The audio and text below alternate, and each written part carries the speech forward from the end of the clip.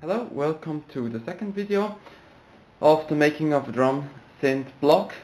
This one's not concerned about snare drum module, but rather about the digital or sequencer part of this drum machine or drum synthesizer project. When you compare this image to the few ones I've uploaded on the blog, you can see that some things have moved on. For instance, some modules have been built in and some knobs are on, and so on. So, I've just finished writing the software and mounting all the digital controller parts. I'm gonna show you basically how the sequencer works and what can be done with the sequencer. Just a little view inside. I switch it off for the moment. Just see loads of electronics. But just to give you an impression. Let's switch it on again. What you can see, that you have a green LED lamp and a red one, two rotary switches and one potentiometer which controls the speed of the sequencer. Now it's in stopped mode.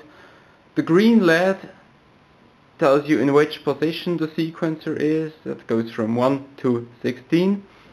And the red LEDs tell you where each individual instrument is programmed on. For instance, now we with this rotary switch we can switch between which instruments we want to program. For instance, now it's the bass drum which is programmed, and you see that the bass drum is triggered on beat 1, 6, 8, 9 and 16. This is just an arbitrary pattern I hard-coded in just to check the basic functionality.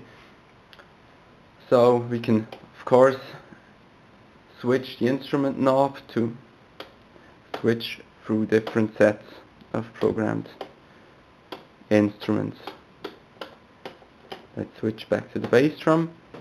With the buttons we can program each individual instrument. For instance, on measure 6 the bass drum is triggered but it's not accentuated. If we press it once again we can make it accentuated, means that it sounds louder on the 6th bar. You can also, if you want to switch it off, you can press it again so it rotates through switched off, switched on and accentuated. Okay, same for snare drum. You can add some.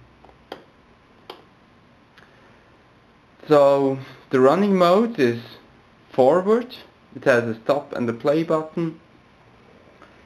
Of course, play simply starts the sequencer, and as I've already said, you can control the speed with this knob. I have to tune the range a little bit because the slowest thing is much too slow and it's difficult to set it up in the faster range. There's not only the forward running mode which repeats at the left end always when it comes to the right end. You can also change it to backwards running mode, and well, if you like that, you can also let the sequencer move from left to right in a ping pong kind of way, then back. And what's special, and what I think only this machine has, it has a random mode which just triggers pulses or bars randomly. Of course, you can, when you press play again, you can pause it.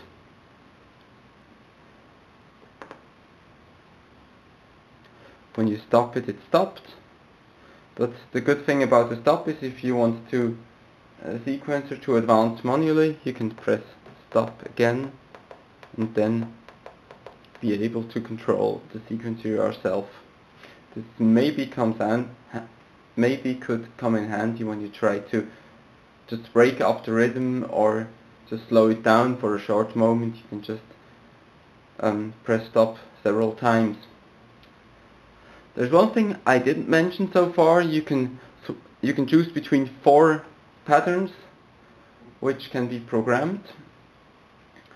Right at the moment there's pattern 1 which is chosen.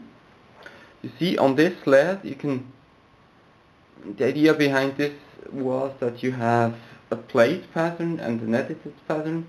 So that means you can, let's switch it to forward again, you can play one pattern while editing another one.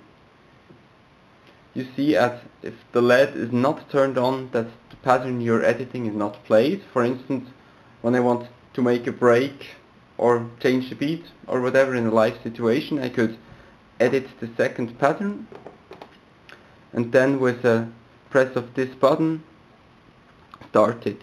And it always started when the beat repeats again, meaning when the counter is at the left position. And you see that the actually edited pattern is also played when this LED is switched on. I think this is well, one of the basic features that makes me able to play the instrument in an improvised or live kind of way. Well, I think that's already it. There's still some some slight bugs. For instance, if you play stop, then for me it's logic that the counter goes back to 0. It doesn't. Well, what I'm gonna do next is first of all finish the mixer module so that I can try on, so that I can install each sound module step by step and then check how it sounds, and then hopefully assemble the entire device. Thanks for watching, have fun, and